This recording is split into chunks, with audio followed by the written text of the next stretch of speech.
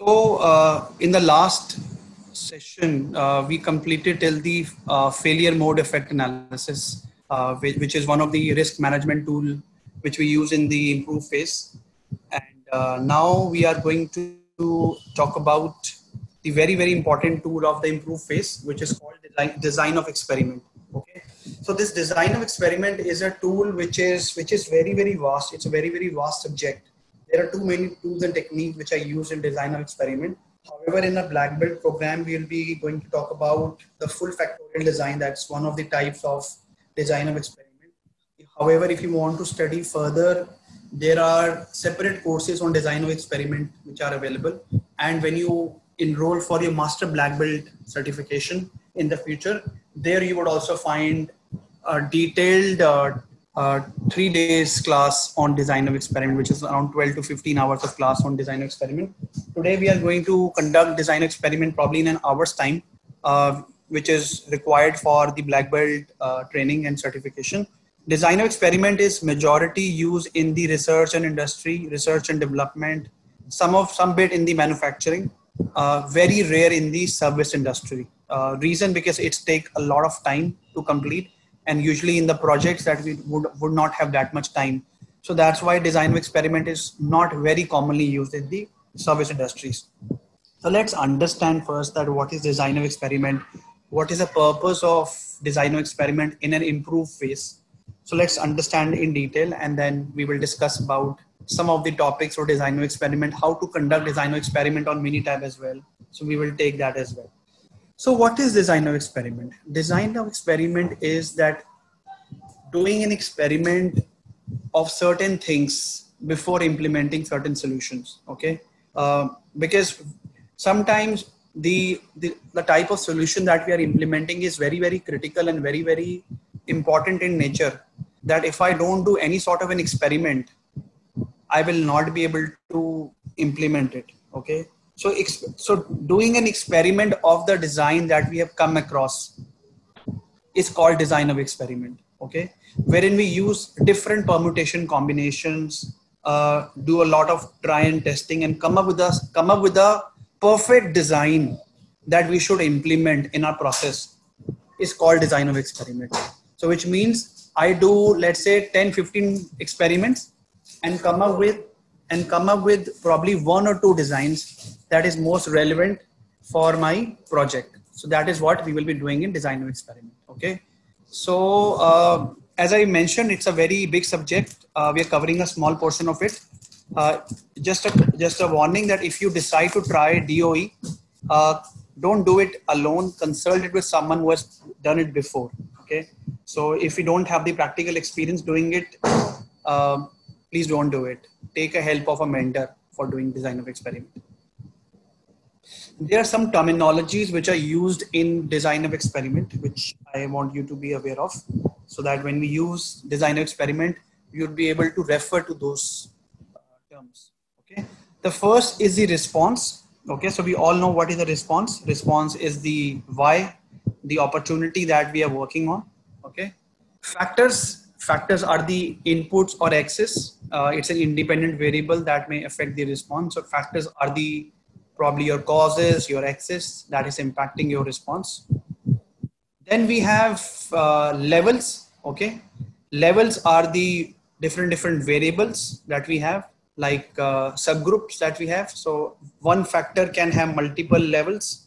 So likewise, if one of the factor is temperature, the levels could be low and high, or if there are more than 2 levels, then it could be low, medium, and high. So levels are basically the subgroups of the factors. Okay. Then another thing which we need to know is the noise factors.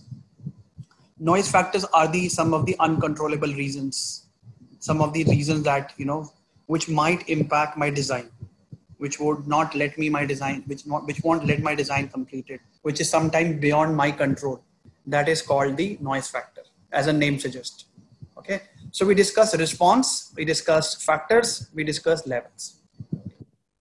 Then replication. So for example, I have done design of experiment for 3 different factors and 2 different levels. Now I want to do the replication. I'm going to repeat the same experiment again. That is called replication. Okay, so I can do replication n number of times, because the more replication I do, the more confident I would be about my experiment. Then we talk about the runs. Okay, runs is very, very important. Runs are basically the number of trials that I'm going to have. Okay, there is a formula for run.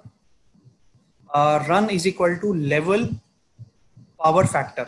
Okay, so which means if the factor is 3, level is 2, how many should be the run?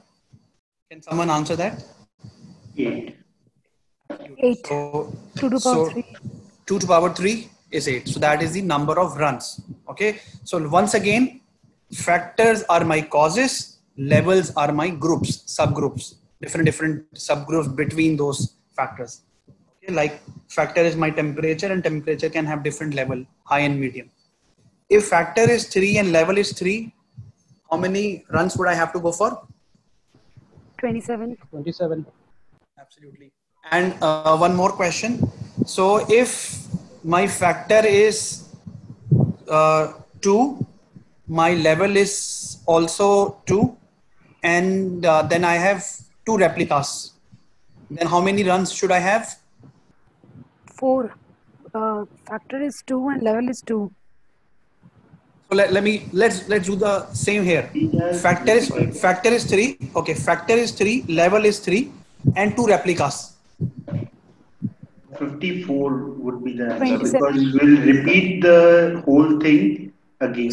Yes, absolutely. Okay. So 27 plus 27, or 27 into 2 is 54. Okay. So that is the runs, which means how many such data points, how many such designs that I'll be coming up with. So I will be coming up with 54 designs, wherein I have to select one. That is called runs. Okay. So I'll repeat the formula. Formula for run is level to the power of factor. Okay. If I am doing only 1 replica, then it is same. If I am doing 2 replica, then I multiply it by 2. If I do 3 replica, I'll multiply by 3. Is it clear to all of you? Yeah. That is how we calculate the number of runs to do the experiment. Simon, can we have different levels? Can we have different levels for Each factor? So let's say factor 1 is, low and high, and factor 2 is low, medium, high. Yeah. So Minitab give us an opportunity to do that. Yeah. If you have that kind of a combination, we can do the designer experiment in that way also. So what Ashwini is asking, that can we decide different levels for different factors? The answer is yes, we can do that.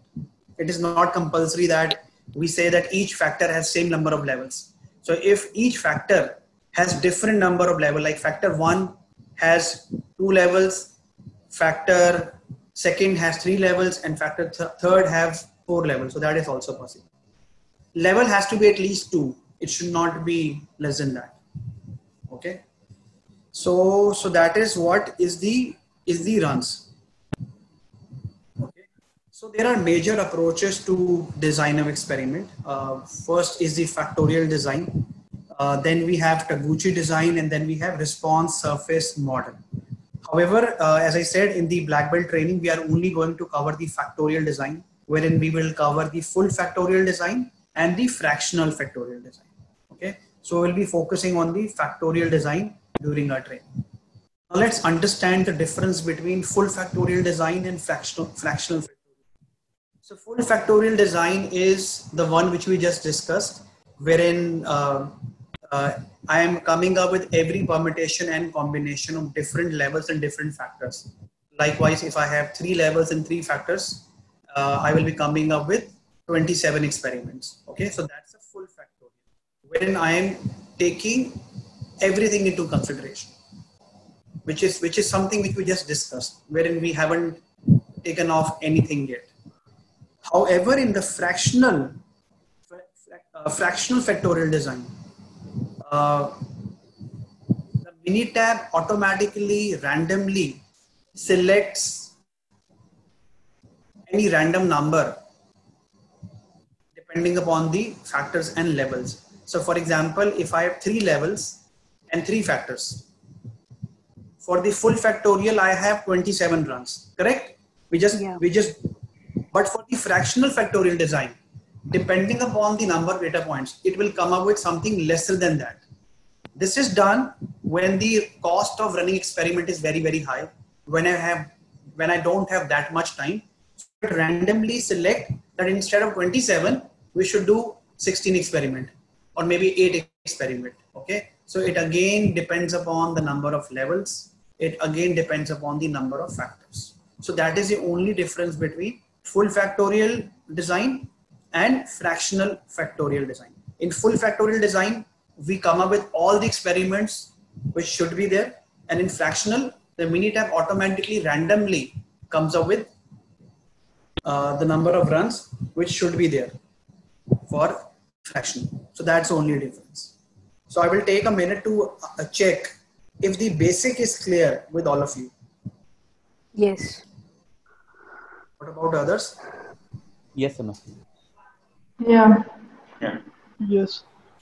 So now let's take an example here, which you can see on the screen also. We are doing a project on the productivity. Okay, and now we are not sure that how we are going to implement the solution because we have a lot of permutation combination. So the factors that we have is, we have 3 factors, means we have 3 causes: shift start time, number of breaks associate can take during the shift, and the third factor is feedback meeting.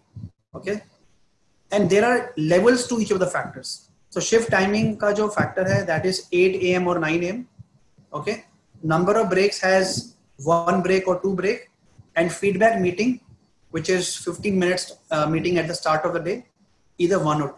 Okay, so now we have 3 factors and 2 levels. Okay, so which means the total number of runs would be 8, and if I do the replica, then it would be 16. So this is the example that we are currently looking at. Is the example clear to all of you? It was very, very simple. But still, if you haven't understood, I can repeat.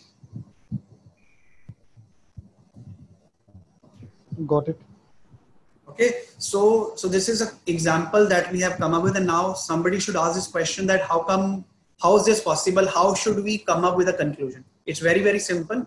You're doing a project, you identified some of the causes, the main causes, which is called the main effect. So let's say during a project, some of the causes which are very, very critical, on which you want to do an experiment, wherein you have identified the solution as well, but you don't know which solution will it get implemented. I have certain factors, I have certain levels to it. Okay, so for that, I would have to come up with the design of experiment, that which of the combinations should I come up with to get to the design of experiment. Okay, so let me just open Minitab and show you how you can do that. Okay, just give me a second. And let's take an example of our choice, any example anybody wants to take, and then we can just change what we discuss. So I have the Minitab open in front of me. Okay, so I don't need any data beforehand to run the full factorial design or half factorial design or fractional factorial design. I can just go ahead. So I go to stats. Is my screen visible to all of you? The Minitab one? I've just switched it. Yeah. Great. So I go to stat, I go to DOE, which is design of experiment. I go to factorial because we are working on the factorial one, and I click on create factorial design. Okay, so stat, DOE, factorial, and create factorial design. So I click on create factorial design. It is asking that how many levels do you want? I said I want 2 levels.